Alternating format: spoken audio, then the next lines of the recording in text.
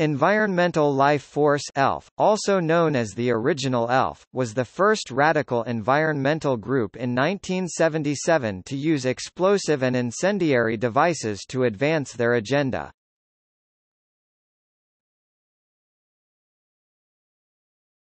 Topic: History.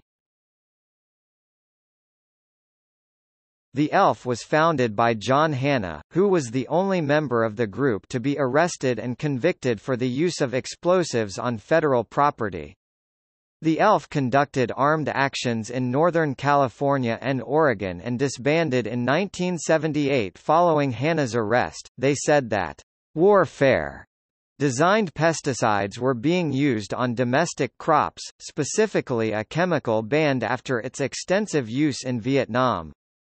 A communiqué to The Independent later provided the group with a front-page story.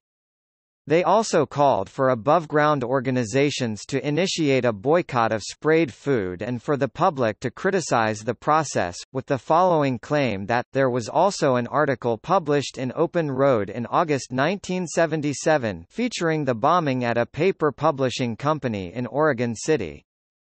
The target was a company who the ELF claimed were responsible for using a dangerous chemical called Tordon for aerial spraying, used as part of a program in Vietnam and responsible for causing cancer and birth defects.